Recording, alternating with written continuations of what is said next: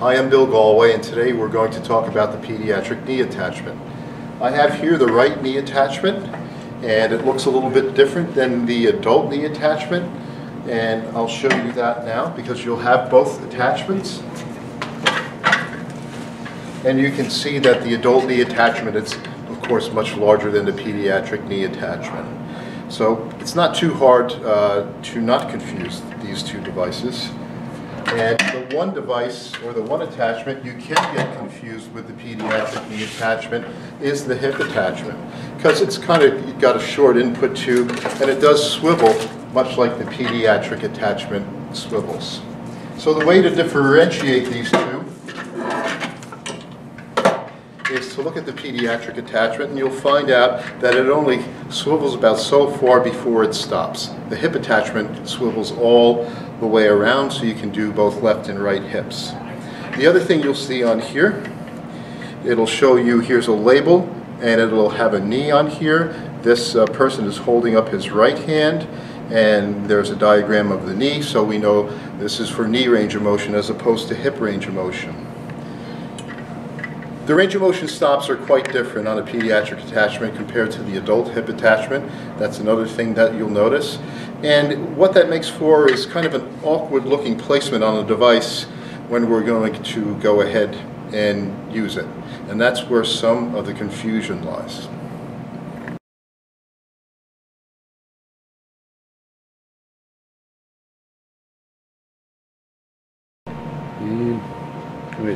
Now we're going to take the pediatric attachment and attach it to the dynamometer. And one thing I think you have to pay attention to is where the dot is on the dynamometer shaft.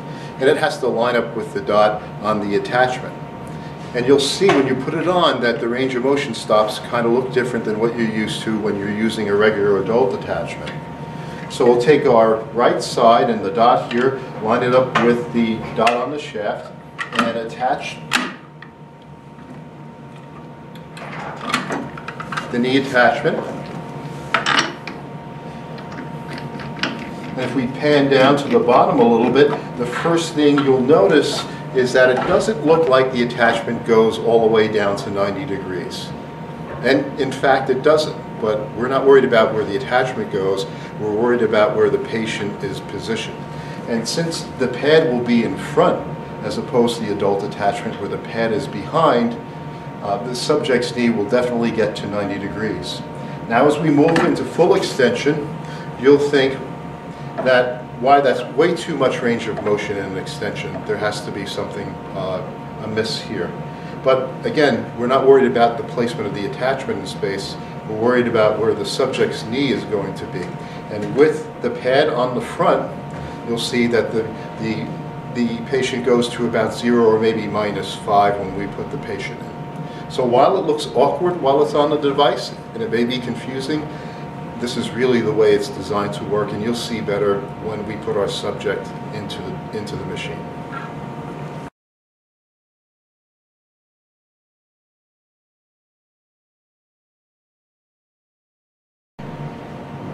Okay, now we're going to introduce the subject to the dynamometer, and you'll see this young man right here come into the frame. And we're going to align his axis of rotation with the axis of rotation of the machine. He's a little bit low, so I'll raise his chair just a little bit. And you can see Michael fits nicely on the seat. And you may need a foam pad or two for some of the smaller folks. Right. The next thing I'm going to do is take Mike and put him in.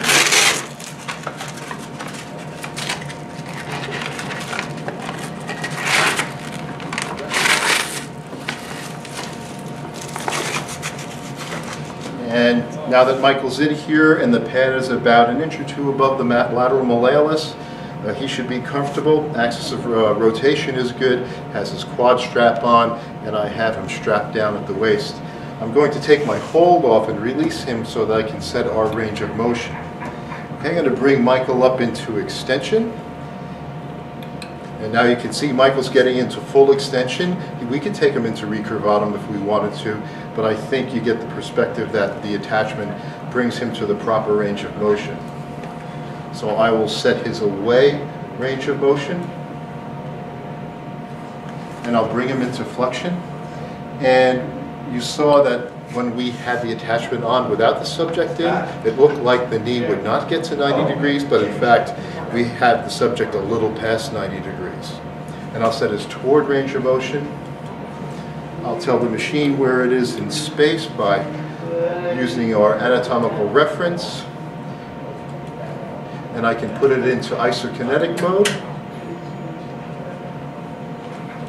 Okay, sir, just kick up into my hand, kick my hand. Good, and pull all the way down. And kick up again. Good job, and pull all the way down. And I think even though the attachment looks unusual, when we first set it up, you can see that the subject has proper range of motion, about 0 to about 95 degrees. Okay, that's it for the introduction to the pediatric knee attachment.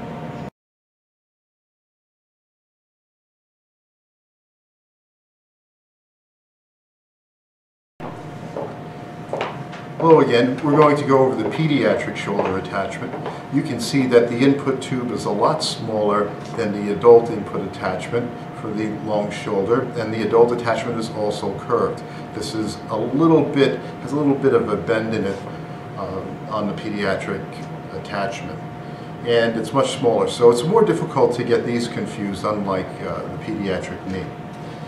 So we're just going to go ahead and attach shoulder attachment to the machine, and we're going to set our subject up for flexion extension of the shoulder, and in this case we've chosen to lay the subject down on the table. The other thing I want you to see about the pediatric shoulder attachment, which is the same for the adult, is that we have a spring-loaded handle here. And this is good just in case you're a little bit off with your axis of rotation, and also keeping in mind that the scapula does move about quite a bit, changing the axis of rotation. That's why we have this spring-loaded handle available.